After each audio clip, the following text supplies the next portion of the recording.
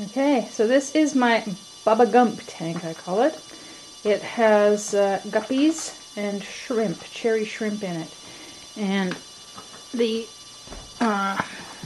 it's a little, I think a 14 hex. It seems to be doing really good. It's not dirted, but these plants I bought in the background there, I bought them as little babies and they have just taken over the tank. I've got a little chia pet here. I googled chia pets and found out that they are aquarium safe, and I wanted to find something I could attach to it to make it look like a chia pet but not overtake my tank. I was thinking a Java moss, but that would have like just destroyed the whole tank.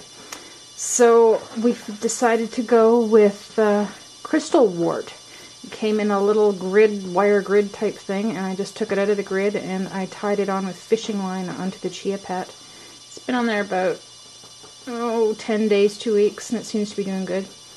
Again, I got this purpley green plant here. I put dirt in the chia pet. There's a hole in the top of it. I put dirt in it and a little bit of gravel on top of the dirt, and put the plant down on the top of it. It seems to be real happy in there. This tank is not dirted, but the plants are doing good. There's a cherry shrimp right there. They are doing well. They're breeding. There's baby guppies like taking over the tank in here. I have seen there's a number of snails in here too. But a trick for getting rid of snails, if you do a water change and make it a little bit warmer than it is, it'll kill off all your snails for you, which is really kind of a neat thing. I learned by mistake.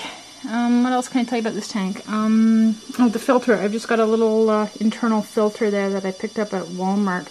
It's nothing fancy, but I put a pantyhose toe over the top of it, and that keeps the baby shrimp and the guppies from getting sucked up inside it. There's a bunch more of the shrimp there. They like to hang out at the top where the lights are. And I got this light at Walmart. I'm not sure if it's the type of light you can use for plants or not. You can see a reflection of it in the water there. It's just little LED lights.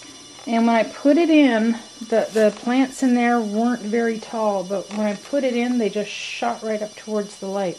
So I'm thinking they're liking it. They seem to be doing good. There's no abundance of algae growth in this tank at all. And the water's nice and clear, even though the filter's clogged half the time because of the pantyhose over it. I have to clean it a couple times a day. But, yeah, I think this is